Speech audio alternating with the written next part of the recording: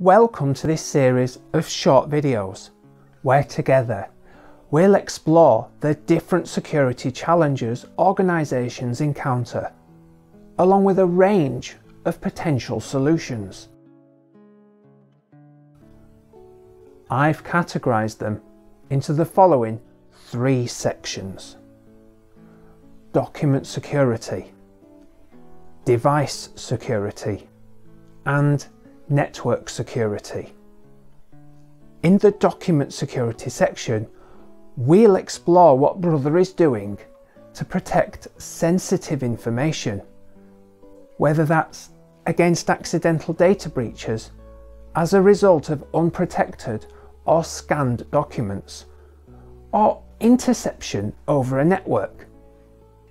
In the device security section, we'll address a wide range of topics, including how Brother protects the device itself from illegitimate use or direct attack through device restrictions, user access restrictions, attack limitation, recovery, auditing, and secure firmware.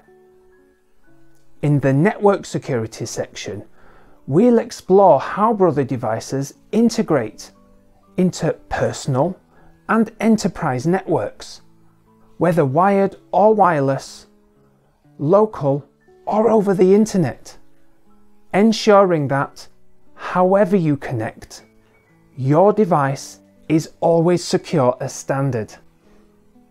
Links to each video can be found in the description. To get started with the first video, where we explore the challenges experienced with print security and how Brother can help, I've posted the link on the screen. Thank you.